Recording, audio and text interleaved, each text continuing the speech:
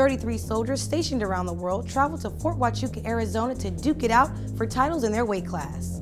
It's a time when everyone in the Army can come together and work hard, train under our coaches, and gives everyone an equal opportunity, equal chance to get that #1 spot to represent the Army in the Armed Forces tournament. 12 Army boxing finalists will head to the Armed Forces Boxing Championships at Naval Base Ventura County in California. All the other branches know, they know what's coming. It's a storm that's coming. It's the Army boxing team.